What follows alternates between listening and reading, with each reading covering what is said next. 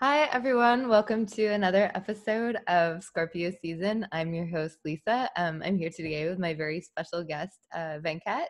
Hi, everybody. Welcome to Scorpio season. I'm here with my special guest, Lisa. Hey, Venkat, do you have... Oh, so today we're talking about the letter N, right? Yes. Before we begin, did you bring a snack? Yes, I did. So today I have mixed nuts, Mixed nuts. Okay, cool. which I made myself. Did you pick the nuts yourself or crack them or you mixed it? I mean, they're raw, unroasted nuts, so I kind of roasted them and salted them myself. And I was Uh-huh. going to cheat and just eat one sort of nut that doesn't need roasting, like a walnut. But that felt like cheating. And it felt like if I wanted to do nuts, I had to have at least two kinds of nuts in there. I see. So I see. I have weird honesty standards with myself. Yeah, I can tell. I appreciate it though, the level of like truthiness, or at least like, yeah, truth stuff. Do you have a snack? Yeah, I brought. This is why I was running a little late today. I made nachos. Oh, you made nachos. Okay, wow. That's It's basically the only thing. Well, it's a very common staple in this household. but still I think you put in more effort, so you win the snack face off for the week. All right. So you have nachos, I have nuts. Okay, nuts and nachos. And what's our first topic? It's networking, right? All right. So I think I remember when we talked about that and put that on the list, it was because I said something like networking is pointless or doesn't work or something, right? Is that why That's we right. put it there? Yeah. Yeah, I think that's right. I don't remember what episode that was, but yes, you did. You made a comment about how, right. Do you want to expand on that a little more? Yeah. So there's this video I watched I don't know, 15, 20 years ago, really long ago, when LinkedIn was first a thing and everybody was getting on LinkedIn. And it was like sort of satire parody video of people just going around like handing each other business cards and linking in with each other. And it's all a bunch of losers, and them connecting with each other doesn't do any of them any good because nobody has any connections to anybody who can actually do anything for them, like give them a job, give them anything. So it's like a lot of networking feels like that, and now about 15 years later it only feels worse. So it can't have been 15. When did LinkedIn start? Actually, LinkedIn started pretty early, like 2003 or 4, I think. So yeah, it was a while ago. And so that's sort of one reason I kind of like, I'm not a fan of networking. And there's other reasons, of course. There's like people who, I don't know, specialize in it almost, and they're really good at it. They make connections, blah blah blah. But they're the worst kind of people ever, and they become the scenesters who infest a scene, and they don't add any value anywhere. They're like just load. And I think the third thing I want to say about why I dislike networking is it becomes less and less useful the older you get. So when you're young, you're networking with other young people, all of whom can do nothing for each other. So it's useless in one way. When you're older, networking becomes useless in another way because you're like already kind of like well defined and logged in, and there's not really much anybody else can do to like open doors for you and sort of make big opportunities for you. And like maybe if you're an actor looking for like a break in Hollywood, maybe you're 70 when you get your first big break and you have like a role as an elderly person in a sitcom, and then you become famous. Like that could happen, right? In some professions it happens. Like I'm thinking of like the woman who played the mother in Everybody Loves Raymond. That's the first time I saw her, and I looked her up, and she basically wasn't really known at all before then, like just a minor, really low time actor. But she must have been like 65, 70 when she got the role of the mom. So yeah, that's the counter example that proves the rule that networking can actually do something for you as you get older. But for me, for most kinds of life you might be living, networking is generally kind of like annoying, useless shit that people tell you to do, and the people who are good at it are just annoying. So I have a lot of pent up resentment against networking culture. I hear that. Yeah. It sounds like I feel like part of what I think I hear you saying is that networking really depends on, like, if you think of the people as like the substrate and networking is like sort of mining for gold or like gold digging, the you got to make sure you're digging in fertile ground. So if you like hang out with like all your friends, that's kind of like going to like the sandy beach looking for gold. Like no one's seen gold there in a million years. Like you're not gonna like strike it rich necessarily, just like digging through unproductive land. And then it sounds like the people that you call good at networking aren't necessarily good at hitting gold in terms of finding value for themselves. Like it sounds like what you mean by networking, you mean some amount of just exploring the territory. Like they're just good at figuring out what the land looks like because they Not go just around. any territory, but the social territory in particular. So, okay, Yeah, here's that's the what I sense I mean. get from people who are both good at networking and have sort of an unironic love of it. They're Mm, really stoked on themselves and each other. Like that's all there is to it. Like they're all like these are the people, especially on Twitter, who are constantly praising each other. Like, "Oh, wow, what a wonderful person, brilliant or amazing." It's like, who are these people and why are they praising each other like they're the best people the universe has ever seen? And it makes me want to like blow my brains out. It's like most of us are not that special. Most of us in sort of our everyday interactions, we're like vaguely interesting like 5% of the time. 80% of the time we're kind of boring. 15% of the time we might be interesting because of, you know, context or situation, or we happen to be like witness to something interesting. So yeah. all these people who are, for whom networking, yeah, here's what I think happens. This is networking as an activity that pretends to have a sort of function and utility, like it's supposedly about something, like, you know, getting jobs and leads for sales, or, you know, getting something else done beyond just connecting with each other. But for most people who love networking, it's actually just about connecting with other people for its own sake. There's nothing more there, right? So it's like pure social networking. It's like all those, like Facebook is a really good example. I know you're not super active on it, but I get a huge number of inbound connection requests, and the way I filter them is I see who else I'm connected to in common. So that's a very common filter criteria for me. And some names show up repeatedly for each other, and these are like in the game for the sake of networking type people. And for me, that's now become a negative filter. It's like if I see any of these 15, 20 names in there, I know this is the network that's growing for the sake of being a network, and I sort of reject that. So uh, it's like if there's an interest graph under there instead of just a pure social graph, like, all right, here's a network of people interested in Bitcoin, and that there's a reason to go talk to them, connect to them, learn about Bitcoin, whatever. But this is like, here's a bunch of people who are networking because they're interested in networking, and that's like there's a certain emptiness there. All right, and that's Yeah, my I kind rant of on networking. I spent a lot of this last weekend rereading a favorite book from, like, I want to say from adolescence, that covers, it's a pair of books. They're like the young adult fiction category, kind of like fantasy. I think they're called Crown Duel and Court Duel by Sherwood Smith. And it kind of covers this like young woman who like saves her kingdom and has to go to court, and it's got a lot of descriptions of like the social interactions that happen at court, um like the being a nobility and having to hang out with all the same people, and like the kind of just complete social game that being a courtier is.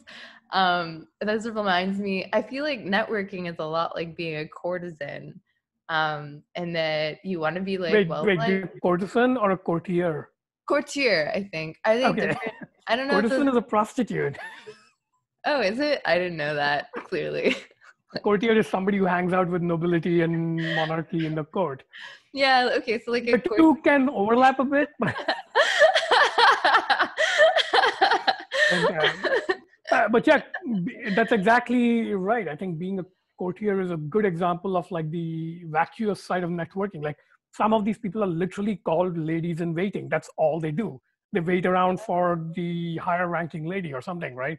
So it's like Yeah. ladies, like it's there in your title. You're a lady in waiting.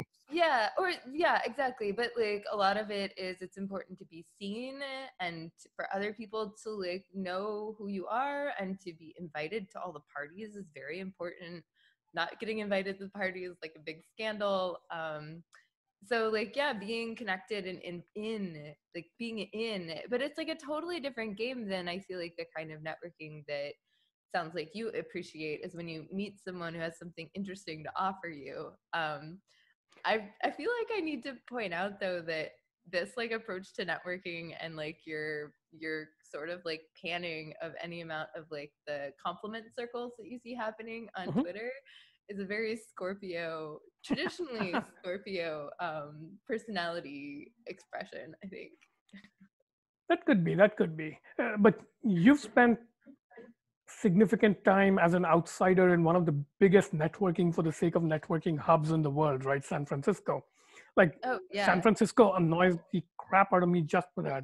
Like all these Mhm. people are like so completely into each other and constantly going to each other's meetups and like cuddle puddles or whatever. Like there's like 15 different things they do. And it's like, really? What do you actually do there? Like, are you really so into each other and you're really so interesting to each other? Like what did you think of the San Francisco scene since you arrived from the outside and left for Texas? I don't know that I did a very good job. I am very much I think a introvert. Um I say this like from, I'm work from home and I haven't really noticed the quarantine stuff very much because it didn't really change my life. So I think that my time in San Francisco, I made some really good friends and I met a lot of people through like Twitter networks and such, but I don't really feel like I got caught up in any amount of scenishness. Maybe that's not, it didn't feel very sceney, but I Did you didn't, go to a I'm bunch not of like really the sort of the meetups or like person. large group gatherings, or did you just like tend to meet up with people one on one? I went to some large group gatherings, but it felt more like a bunch of friends hanging out. Yeah, okay. Like, Yeah, I don't know. there's.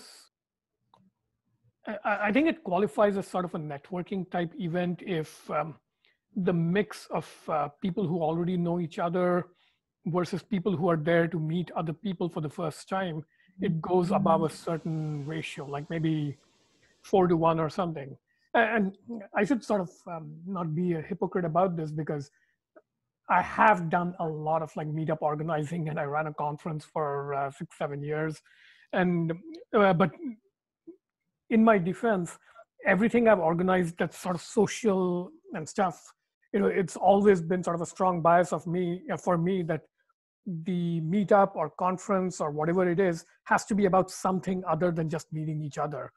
And so conference is a good one. I mean, you have to have a team, you have to have people giving talks or doing sessions. So it creates that, right? You've been to one refactor camp, right?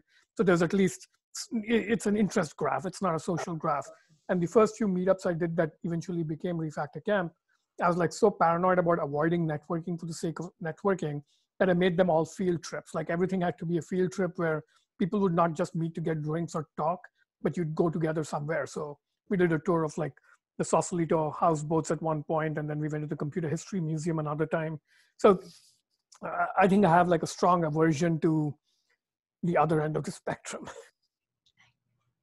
Yeah, I mean, that being said, I do think it's important to meet people in person. So it's like, I think it's kind of hard. It's like a hard balance, I think, to strike between like making sure you're not building like a social only circle, I guess.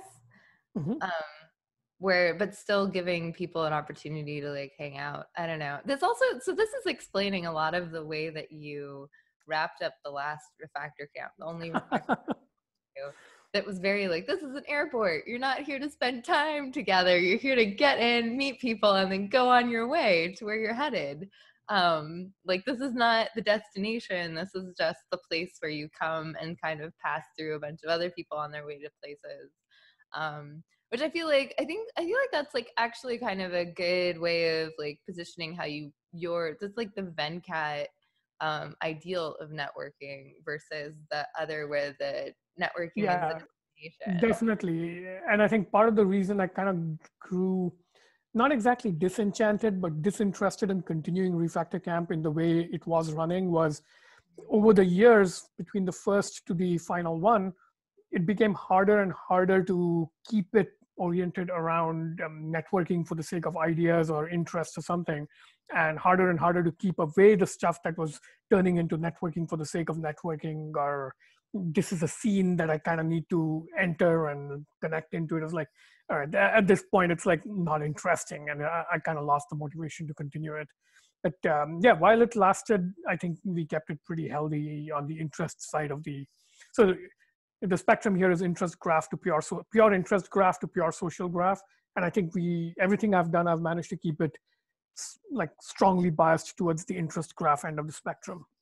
Oh, that's very interesting that you do that, Kat. Sorry. Yeah. So let's switch to the next topic on the list, because I'm really curious about why Nifty. Why is Nifty your Twitter handle? So the topic is Nifty. So tell us about what's Nifty. And It's funny. This is actually the second time I've been asked this week, and I think before that it's probably been like maybe 10 years since anyone has ever asked me about it. So interesting that that's the topic that people want to talk about. Yeah, I think that like, so I think you mean like as a nickname, right? Like as a self. yeah, both as a nickname and why you picked it and what you think about things that have the characteristic of being nifty. I see. Okay, yeah. So I picked it because I think I picked it when I was in high school. I've had it since. It was like the name of my first blog was like Nifty Nye. It was on Zanga. Okay. I don't know. Anyways, I think I have a copy of that blog somewhere still. I need to make sure I still have that. Anyways, yeah. So I picked it because like I think at the time in high school, for whatever reason, I was going through this phase where I was like, I had like favorite words, and I think I only had two favorite words. One was persnickety, just 'cause I like the way it sounds. Like I'm really into the way things sound. And nifty, I like nifty because I think it sounds nifty, and the fact that nifty is like self-describing that way, like it's nifty and it sounds nifty, and so Mm-hmm. like I like the Nifty is a circularity nifty there. word. Yeah. And then it like my last name's Nygut, so nifty Nye kind of has this nice rhyme to it. So that's where it came from, was the sounding of it. Yeah, so nifty things. Name Clearly 10 nifty things. words are nifty. I think words that sound cool are nifty, like nifty. It's actually interesting. So I think I'm gonna take this somewhere that maybe is a little weird. A few weeks ago, I think someone on Twitter, I can't remember who, was posting about the fact that they had found a Marshall McLuhan set of cards. So he had made, I think they're just normal playing cards, like the 52 card deck. Is it 52? I think it's, anyways. And each of them had like a different like slogan on it from McLuhan. And I kind of got into a bit of like an argument. I don't know, argument, but just like, McLuhan, is he really all that great? Like he just kind of has these like meaningless slogans that he puts out there. They're not even like koans, because they're like, there's like a difference between like a Zen koan and a slogan. And these like definitely fall into sloganeering, is my thing. And so the person I was like kind of like in their mentions, like going through this whole like anti-McLuhan, anti-sloganeering like tribe, posted this really interesting thesis or PhD that someone had written about McLuhan's like greater body of work. I've never read any McLuhan. That actually had this really interesting way of like, it's called like the triptych. Mm-hmm. So it's like a triptych, and the whole idea with it is that there's like kind of mapping back, I want to say, to ancient Greek. Am I taking this the right way? I can't remember if this is something I came up with or what I read in the paper, but the whole idea is that there's like three types of ways that you can talk. There's like grammarians that focus on like words and how they sound. And McLuhan really puts himself in as a grammarian. There's logicians that are logical. So like that's the logic is kind of the if this then that, like the Mm-hmm. constructive flow of what you could build using language. And then there's, I think the third one, I want to say, this is where I get confused about whether I was like making something up or this is actually something I read in the paper. But I think the third one was it's logic, grammar, and then there's something Is else. it? I want to say it was like rhetoric, like rhetorician. Are you talking about the three aspects of rhetoric, which is logos, ethos, and pathos? So pathos would be emotional appeal. No, I don't think so. Okay, I something else. really thought Okay. it was like, because one of them was grammar. It was like grammar. I thought it was grammar, logic, and rhetoric. But maybe I'm wrong about that, or logic. Anyways, I'd have to go look up the paper. I'll put a link in the tweet thing for it. But I thought it was really Hmm. interesting that like to kind of like understand that like it was really interesting to have this like definition of like grammarian being kind of like the almost like, I don't know if syntax is the right word for it, but like just like the feeling of the words themselves and the way that they're like put Okay. together. And like niftyness is like a good example of that, because it's like what does it as a word like sound like, and like the flow of them, it's like almost a poeticism Yep.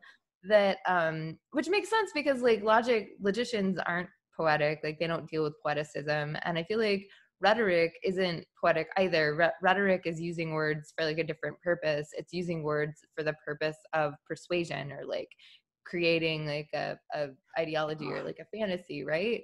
Grammarians, what they like about words is like the musicality of them and how you can like put them together. Logicians look at words and they like how you Got it. can Yeah. construct like tight like uh, So the concept of like what's it called, prosody or prosody? I don't know how it's pronounced, prosody, but that's like how words flow in poetry, but more generally applied to any kind of text. So that's what you're getting yeah, at, right? right. And so like right. And so as soon as you like understand McLuhan as a grammarian, his sloganeering makes complete sense. Oh He's yeah. just making things that like sound, I was like, oh, I get what he's doing now. He's a sloganeer. Like he likes putting words together that sound cool. Like the medium of the message is like 100% like a grammarian statement. Like it's not a logical, it's not a rhetoric thing. It's not a, it's like the perfect explanation or like example of what a grammaric like word usage is I I medium feel of message. I feel incredibly subtweeted right now because I think that's how I see myself, and a lot of people see me as. Actually, somebody actually accused me of this in grad school, that in conversations I'm always looking for the punchline, which could be alliterative or any other sort of punchy, verbally sort of popping out way of saying something. So I think yes, there's definitely an element of that to McLuhan, though I do think you're I don't know, giving him, like you're selling him short a little. But by the way, you just did a very nifty thing right now, which is we are on N and we've gone past M, which would have been the right place to discuss McLuhan. And I think you know that I'm a McLuhan fan, so you kind of finessed it and made sure I couldn't do a defense. So I'll have to wait another 26 episodes before I can defend McLuhan properly. But yeah, what are some other things that are nifty? So you've got like, yeah, that kind of wordplay, the word nifty itself. What are some non-verbal things that are nifty?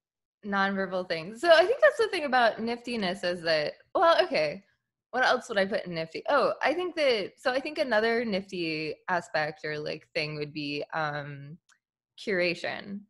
Um, I think that like, I don't know. I don't know if I'm using this as like a thing I find nifty or a thing that as a nifty person I like seek to do. I don't know that I do a very good job on it on Twitter. But I do think that like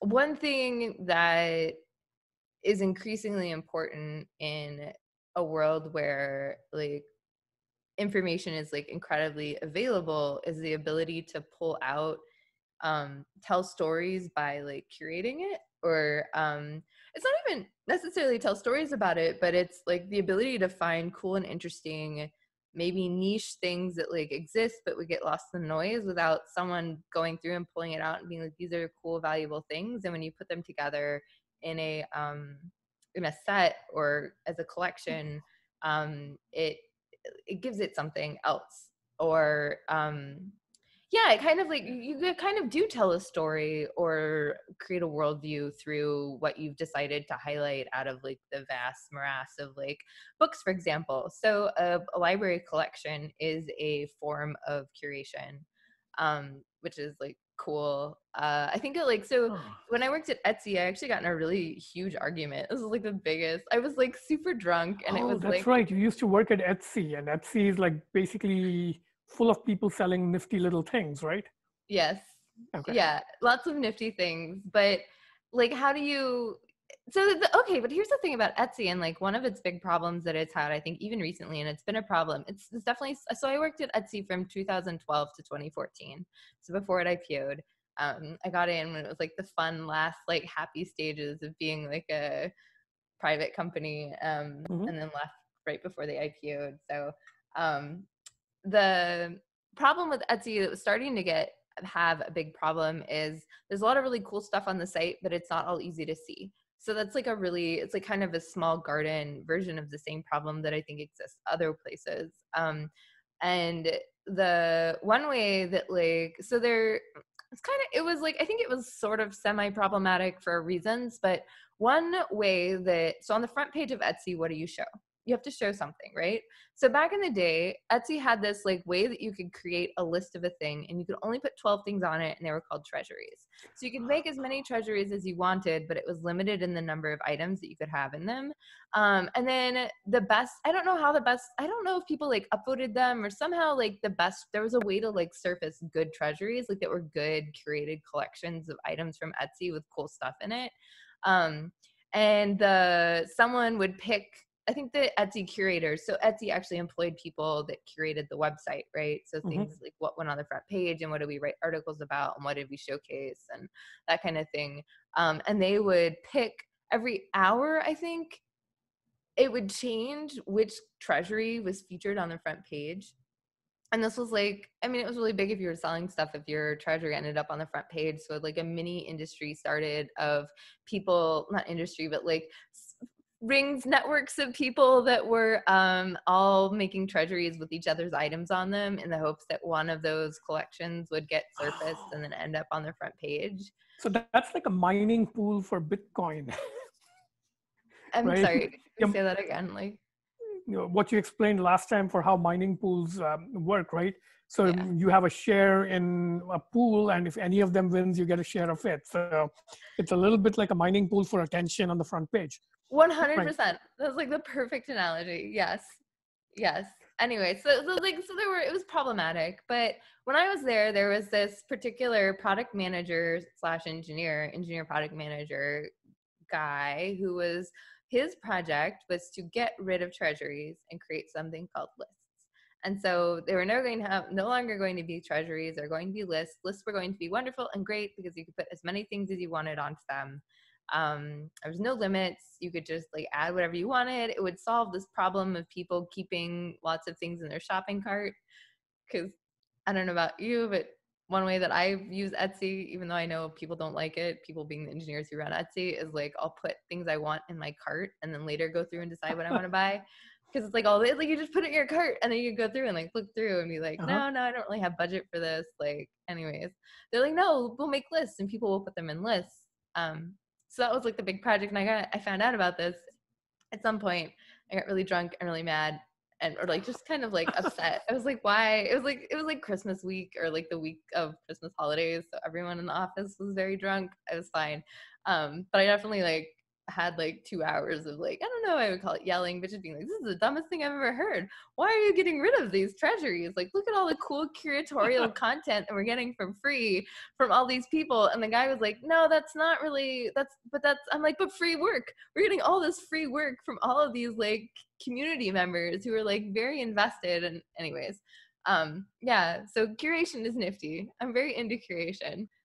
There's an interesting tension though, because nifty to me has connotations of like small and quick tricks, Mm-hmm. and curation is actually a little bit of a slog. But I can see where you're getting that in this particular case, like a collection of 12 things that you put together in a treasury as an object, that's nifty. Yeah. But as a sort of lifestyle habit, curating is not nifty. It's like too much work to be considered nifty. When I think of like work, so shifting from nifty as an adjective for nouns to nifty as an adjective to like behaviors. Mm, If you think of like nifty little tricks, like that, those are two words that go often together, right? Nifty trick, and that usually means something small and clever, and like uh, here's an example. Let me see if I can show it to you. Uh, I don't know if you can see it, but I have a little binder clip that I've used to clip cable to my inbox tray so that it doesn't keep sliding off. And that I think of as a nifty little trick. So people have those kinds of little tricks all over the place, right? So mm, so to me, those two are the words that go together very strongly, nifty and trick. And curation is not a trick. It's like a proof of work mining mm. protocol, right? Um, Yeah, I think it is a little bit of a proof of work. That's interesting. Huh. That's so, cool. so Oh, I curation, love hacks. so, I love hacks. oh yeah, okay. So hacks are nifty. Yeah, I think hacks are nifty. I feel like the most recent thing that I'm the most proud of, well, maybe there's a couple. This is like 6 months old at this point, but I figured out how to like reverse engineer some like clickers I have. So both like one clicker will open the garage and the gate, which was exciting. Um, I don't know. It took me like took me like an hour of digging through stuff, and I had to take the other remote apart, but I figured it out. It's like now it's like it went from being like two clunky things to one little nifty thing. Like push the buttons and like Okay, let something work. that might almost be the prototype of a nifty thing. Yeah, that's exactly the kind of thing I would consider So nifty as great. well. I'm so happy. I'm still excited. It was 6 months ago, and I think I've done more things since then. I'm not really sure, but it's definitely the thing I'm like most excited to tell people about. It's like, yeah. And I think there's an element of reusability as well. Like anytime you come up with like a nifty pattern of either behavior or Mm. nouns or whatever, you can reuse it a lot. Like when you discover a nifty trick, you tend to keep reusing it. It kind of fits in your little toolkit.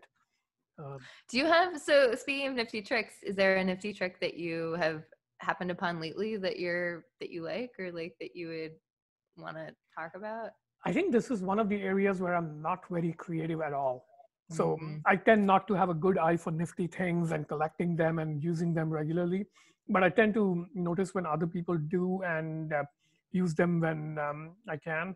Uh, uh, hmm. I, I guess the typical kind of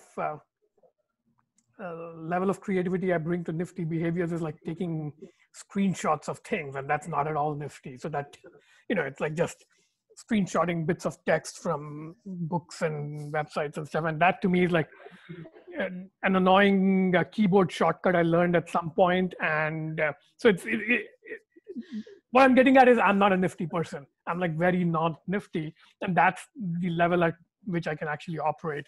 Whereas a lot of other people are very much more creative. Like I would never think to do what you did, which is combine two clickers into one, even though that's a very nifty trick. It's great. It's kind of funny though that your nifty trick of taking screenshots has to do with curation. Like you're taking your Oh, nifty yeah. trick is around the But it's art very of cheap and creation. easy curation. So it's just living in my screenshots folder. It's not very thoughtful. Interesting. Okay. Yeah, Hmm. that's interesting. I feel like the other most nifty thing I did is figuring out how to like, so I don't know if you've noticed the cage is done. We talked Yeah, about yeah. it. I think we And talked about it I like, a couple of times ago. yeah, I think it was still getting built at the time, but it's finished now. I'm sleeping in it. You're safe from 5G radiation. I don't know if I'm safe. I don't think I'm safe. My phone still works inside of it, so I don't think it like cuts things out entirely. It does make the bars go down, which was the whole point. So it like definitely reduces the ability of like signals to get to me, I think.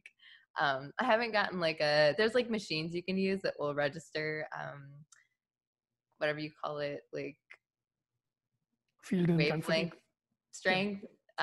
But they're very expensive. I need to figure out how to like beg, borrow, or steal one for a weekend to like be able to like run some tests with it. Or But make a nifty little device that'll do it for you. well, I thought my phone was gonna do it for me, but my phone is telling me that like, no, you didn't do a great job. So at this point, I would kind of just want to know like what the differential is, like how great, like it like it tells me it's really obvious if you manage to cut off all communication. I've clearly managed to like reduce it, but I don't know by how much. And so I need like a finer grained tool to like do that at all. But I was very proud of the way that I figured out how to close it, because you need to shut it, right? At some point. I use like, anyways, I don't know if this is interesting, but I ended up using, do I have any here? Hang on. No. Oh yeah. I use magnet tape. I covered it with conductive, I've magnet taped the sides. Wow. Okay. Yeah, so Huh. like on one side of the bed, there's like magnet tape running along it, and the screen has magnet on it. And then, so magnets aren't, but so what you need is you need a conductive plane all the way around, right? So then I have conductive tape. It's got conductive glue on the inside, and this is also conductive. So when you put it over the magnets and the magnets touch, then you have two conductive planes touching each other, and they make a good like little seal. So I have And since your conducting tape is golden in color, you've got like Yeah. nice little golden accents on your cage.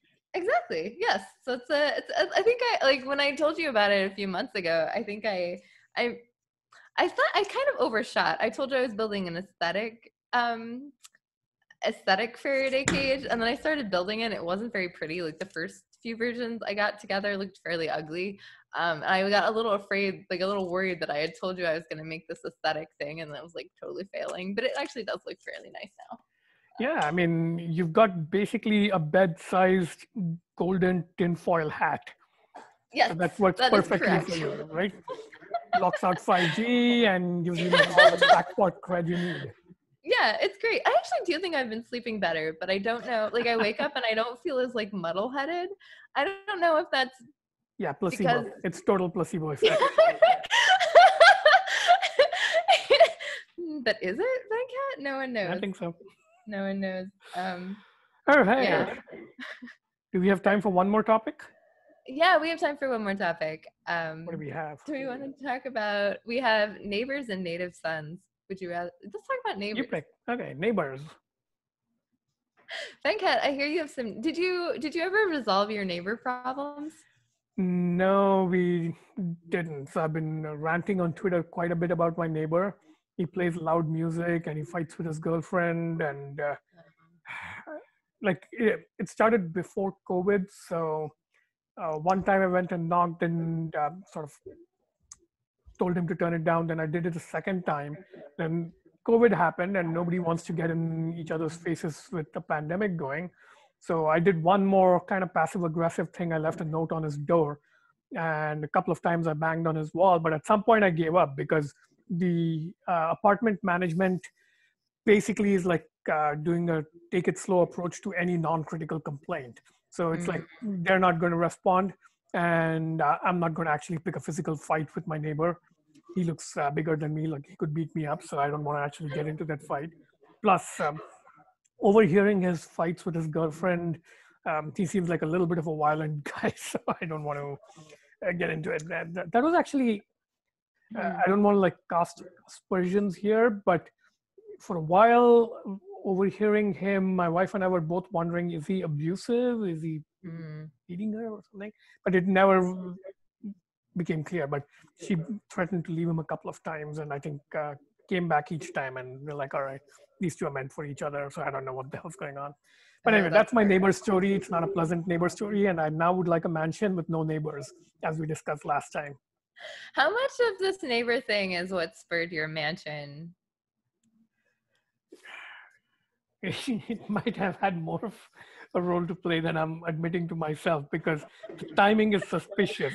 My interest in mansions exploded about the time I started this conflict with this guy. So yeah, but I think it's been brewing for a while, my interest in mansions. But you have a much better neighbor than I do. So you have a better neighbor story to tell than I do, right? So what's your neighbor story? My neighbor's story. Yeah, my neighbors are great. I mean, we all live really close together. Oh, no, other native son story of a famous person in Houston. But yeah. we'll get to that. Let's talk neighbors. Yeah. So you have one shared wall with a condo neighbor? I have one shared wall. I never hear them. Yeah. Perfect. I would assume they never hear me, but I haven't heard from them either way, so I'm assuming it's fine. I Do you actually play live loud music? no, Oh, okay.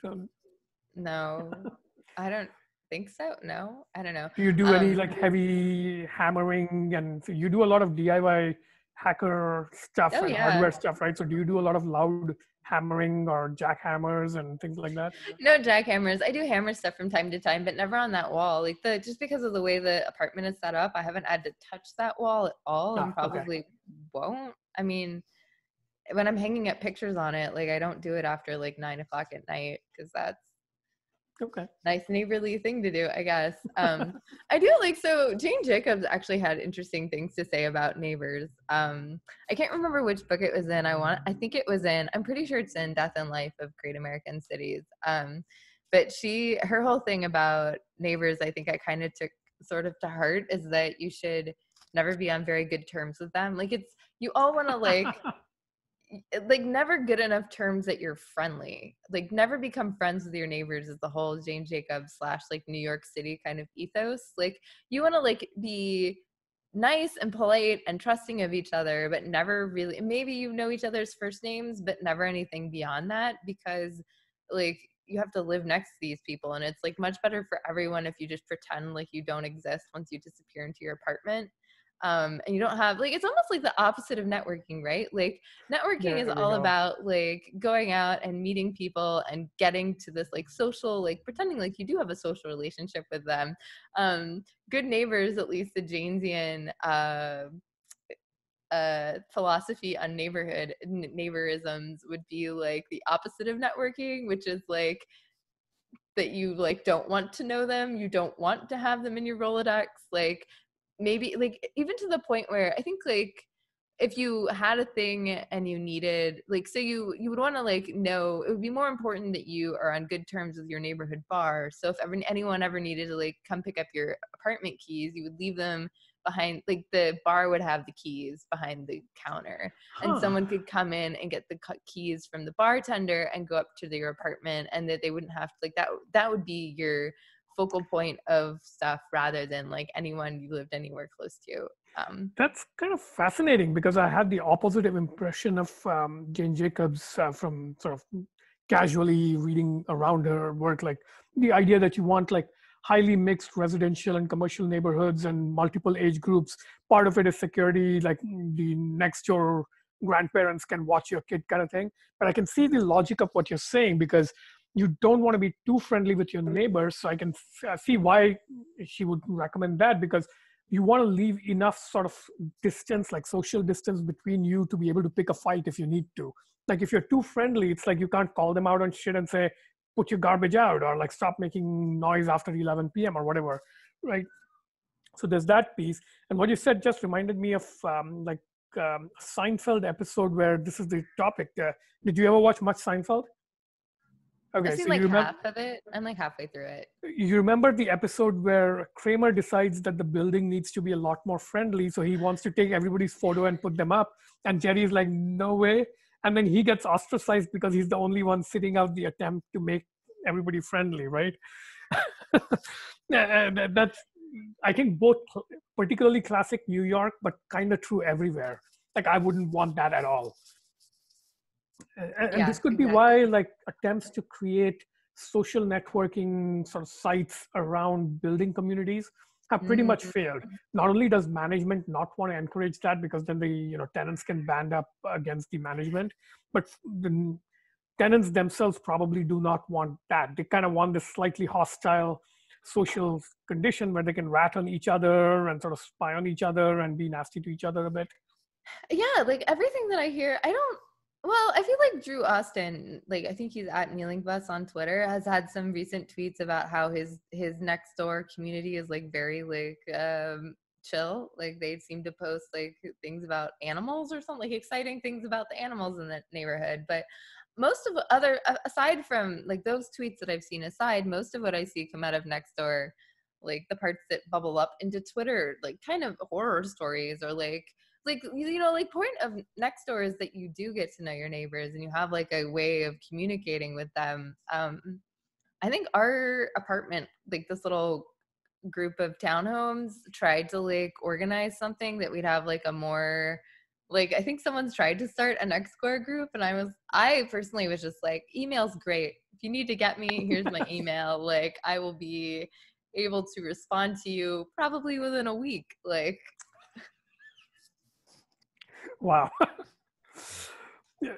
I have heard a lot of horror stories about like next door type communities and other sites going bad. Like often, like Oakland and Berkeley had a bunch of stories about people turning into like neighborhood watch cops, but in sort of like being the local racist Karen who calls out, like if a black guy is wandering through the neighborhood, that gets posted on Nextdoor or Facebook or something. So I've heard a lot of that kind of story.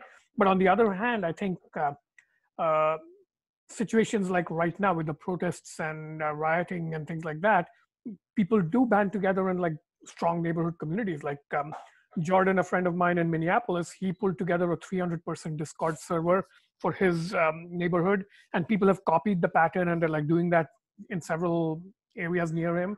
So it's like, but again, that fits your Jane Jacobs pattern of you want to know them well enough to trust them and stuff, but you don't want to make them your friends because you want to like coordinate and cooperate with them and maybe fight with them, but you may not necessarily want to hang out with them.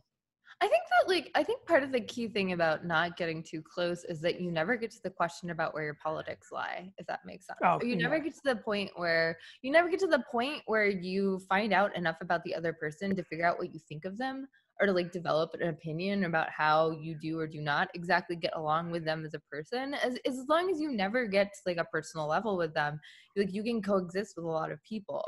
And like so it's just a matter of like there's like this very like polite veneer that like we exist on the polite veneer level, and like yeah, I'm sure one of the people in this apartment complex like has totally different politics than I am, and we never have to discover that we don't agree on those things because there will never be the opportunity for us to have that conversation, right? I think that's kind of Though like that's, I think that's exactly the sort of failure mode of social communities because it sort of pulls the veil of that mutual ignorance, right? Like the moment somebody in your neighborhood sort of like to take an extreme case, the what was that? The Aubrey case, the guy who got shot while jogging by a couple of guys in a pickup truck. That was, you know the case I'm talking about? I think it's Aubrey.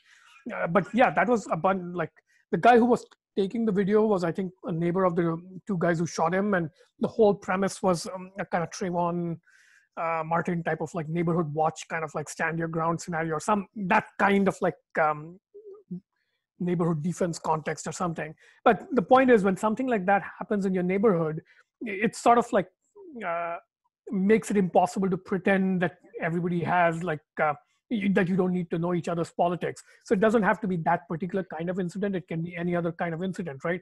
Like that's why neighborhood law and political science becomes such a fraught issue. Like in the last election, I was hearing about like very Trumpy towns where everybody had a Trump sign on their front yard, and the few people who didn't support Trump felt intimidated enough that they didn't put up anything because that was like marking yourself for come vandalize me or whatever. And I'm sure the similar thing might be true in liberal neighborhoods, right? If you're the only Trump supporter in a group of like 50 heavily liberal people and you put up a Trump sign, you're putting like a target on your back. So it's like neighborhoods are places where you don't want to put target on your back because everybody knows where you live. exactly. Right, exactly. And so it's like, I mean, that is like some amount of privacy, right? Like it's a privacy preservation tactic. It's not because you don't want to be friendly with them. It's because it's like everyone, like it's like this generalized ideal that everyone deserves their own privacy to think what they want and have their own opinions about things without having to really worry about the people in their direct vicinity, right? So like, I mean, I think that this is a little bit of like a tragedy of the like commons, or the tragedy of living in like a large community to some extent, is that like what it means in order for all of us to live together does mean some amount of like alienation, right? Because people talk about how cities can be really like lonely, and I think this is one of the reasons why, is that part of the coping mechanism of being able to like live in large communities is that there is some amount of like impersonality that you need in order for them to be like sustainable. Yeah. Uh, And I think that's a good thing. It's the reason in the 19th century, everybody who hated like life in a small town or village and where everybody was in each other's faces, they all kind of fled to the big city the moment they could. And you still see that. Like you talk to people in any big city, they're like, I couldn't wait to get out of whatever little town or village I grew up in, right? So you hear a lot of stories like that.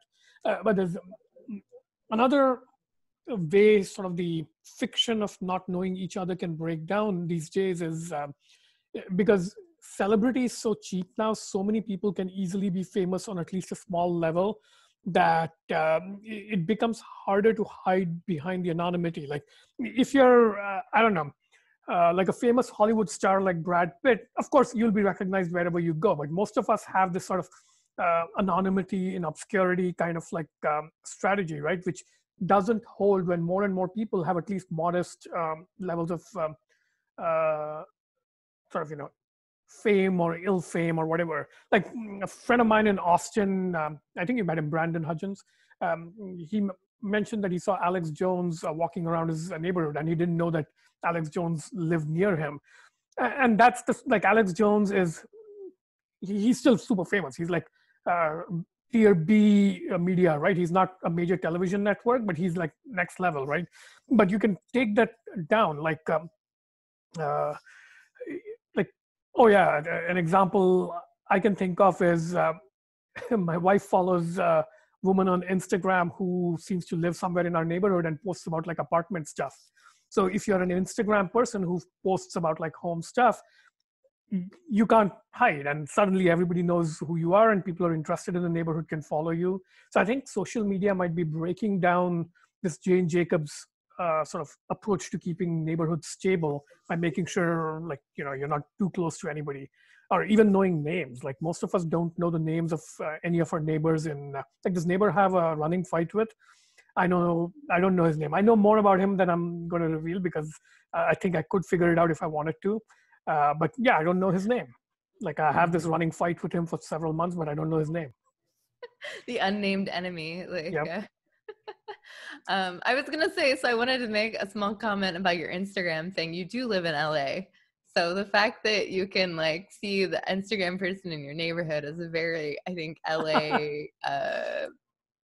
Oh yeah, in LA, from just walking around, it almost sometimes seems like one in every 3 or 4 people is some sort of minor Instagram person. Like they're all over the freaking place. Like you go walking, especially in the more touristy parts, like the Santa Monica Pier. Like the first time I walked there, like not the first time, but the first time in recent years, like actually last year at Refactor Camp. So this was after like nearly 10 years. The last time I'd been on the pier was 10 years ago. But this time, the striking difference I noticed was the number of people like taking like videos and Instagram photos of themselves. And you could tell that they were doing it for like social media broadcast, because some of them were holding it on a selfie stick and like doing a little spiel. And it's like this pier has like 6 of these people doing it at the same time. And like the whole world has become a stage and everybody is literally a player on the stage. Okay, so I want to like something that is like thinking occurring to me as you're talking about this social media stuff and how it seems like everyone and their mother is like a social media star, right? Okay, so let's say you had like 5 million people, and each one of them, for whatever reason, was followed every other one, right? So each of them had an audience of 5 million people, and each of them had like their own thing that they did on social media, but if all of them have 5 million viewers, do you still get the same amount of like money that you get in terms of like, is it still like profitable? Like, will Of course not. I mean, this advertisers is where it still? connects to the networking thing and also to your nifty Etsy list thing, right? Because if you spread the same attention over 5 million items, then it might as well be stranger. Like nobody can possibly keep up with 5 million people at a level worth enough to like, give them either direct money or advertising dollars. Same thing, like when you were arguing, I think correctly, about getting rid of like a 12 item treasure chest and replacing it with like an arbitrarily long list, you've kind of ruined the game, because the whole game is if you have to choose 12 items, the attention becomes valuable, the curation becomes valuable. Same thing with networking, right? If you get to connect, if you're one of like, say, 10 bloggers that a rich or famous person has connected to, that's worth something. But if it's like a rich and famous person who says yes to like everybody, then it's worth less. So there's like almost a scarcity economy there. But yeah, Okay, so that makes sense. Yeah. yeah, so, and inevitably what ends up happening is even if you start out with like almost a baby's brain, like baby's brains are this way, like all the neurons are connected to each other, and as it matures, the connections that aren't used are broken. So it's like programming what do you call it, an FPGA type chip, right? So you Mhm. burn the connections you don't want. I think that's kind of the regime we're getting to with social networking. Like a few hundred years ago, you're sort of available set for people to network with was your town or village. Like there'd be like, a few hundred people and you had to pick like a dozen people you cared about and ignore the rest. Now, in principle, you could start off with at least a nominal connection with like tens of thousands of, hundreds of thousands of people. There are people I know on Twitter who literally seem to follow 100,000 other people. And I'm like, how do you do that? But the point is you can start off with hundreds or thousands of connections that are nominally there, but really literally are not there because they get too little share of your time division bandwidth to be useful. So then people start deciding, all right, in principle, I'm connected to everybody, but who do I in fact actually pay attention to? And everybody else is de facto not connected to you. And in here, this is why algorithmic platforms are so powerful because they get to shove themselves in your choices there. Like they show you more of one person or the other. So yeah, Yeah, I that's mean, where it we does are. the curation for you, right? Like it has become the curator with Yeah, and it's kind of weird. Like I follow maybe 900 people on Twitter, but it's kind of weird what the algorithm decides to show me more or less of, and it's not a function of how active of a tweeter they are. So I think some extent it's sort of benevolent algorithmic intervention. Like people I respond to more, it might show me more of, but a lot of it is they're probably manipulating who I see based on what makes their ad algorithms work better or something unrelated like that. I wish this was like very easy to find out. I wish there was like a rubric that was printed, right? Or that like I wish like because that would be like that level of transparency. Well, it'd probably make it easier to game. I don't know. I don't know. But it would be nice to know. Like maybe just tell me, like, hey Jack, like let me know. Like we're in the network. I don't think I've shake Jack's hand. Like he knows me. We're friends now, right? Like I think 10 years ago, you could have made that work because the algorithms were simple enough. Like the yeah. first Google algorithm, PageRank, you can read the paper about it and it's like Mm, understandable. But by the time you get to a mature platform like that's 15, 20 years old and it's got like a huge bunch of machine learning and it's like picking up on factors that even the designers don't know about, yeah. the idea of like making the workings of an algorithm legible, it becomes equivalent to the problem of making AI explainable, right? So it It's becomes not legible though. It's making them visible, right? okay, yeah, visible is a start and there is a necessary condition, but ultimately you want legibility because you want to be able to understand what you're seeing, right? So even if they show you like all the ways, suppose it's a machine learning algorithm and they show you, all right, these are the signals we train on, these are the weights on the deep learning network. You tell me why the algorithm is doing what it's doing. So it's almost given big platforms a get out of jail free card because when it comes to like trying to explain or justify what the AI is doing, they kind of don't have to unless it does something really unconscionable. Like, if it's exhibiting clear bias, then courts might say you can't do that for employment or whatever. But otherwise, if it's like, we don't know what this mysterious algorithm is doing and how it's deciding what tweets to show you, there's no legal right being violated, and we can't explain it, but here's all our data and or even, all our algorithmic details. So anyway, I think we are going to see all that come to meet space as well. So neighborhoods are going to have algorithmic, neighborhood algorithms. Yeah, you might be right. All right. Black Well, Mirror, we should probably wrap it up. I think we hit three ends today. three Um, ends. Yes. three ends. All right. Great. Well, venkat is always a pleasure. Thanks for hanging out on Always our a show. pleasure. See you next time. Bye. Bye. Scorpio Season is proud to be sponsored by Smokin Screws, the premium filter for your glass pipes, water pipes, and one hitters. Check out their next generation screen technology at smokinscrews.com. We're also proud to be sponsored by Art of the Gig, a subscriber-only newsletter for freelancers and independent consultants. Learn more about how to take your consulting practice to the next level at artofgig.com. Great.